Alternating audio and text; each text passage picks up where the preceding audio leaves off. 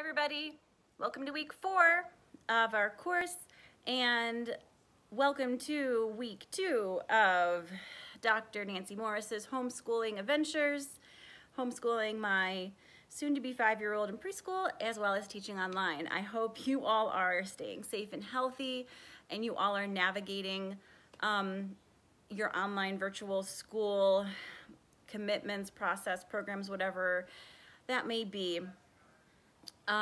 So introducing you to week 4. This week it is all about the IEP process, the IEP team, and the 2 main learning tasks this week. We are going to be doing a discussion, but it is going to be via Flipgrid, and I have all the instructions and directions of how to access Flipgrid in Blackboard.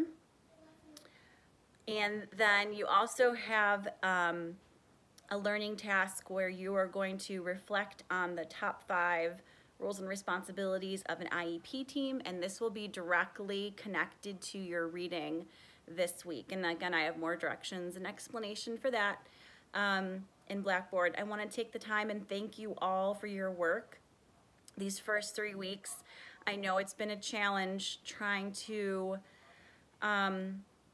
navigate these assignments when we have restricted access to our administrators and resources in your schools, and I just want to say thank you for all your work and all your effort that you've put forth so far. I'm so very impressed with the work that everybody is producing, and so keep up the great work, and I will see you on the discussion boards, and hope everyone has a great week and stay safe and stay healthy.